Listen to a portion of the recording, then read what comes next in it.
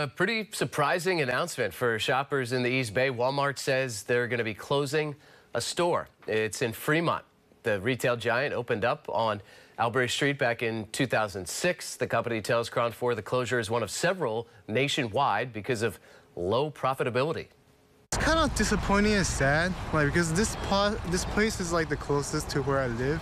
So I was hoping this is still a really convenient store, right, to grab something, and it's still faster than Amazon sometimes. So yeah, you got to go further to get what you need. A Walmart spokesperson says the closure affects more than 150 employees.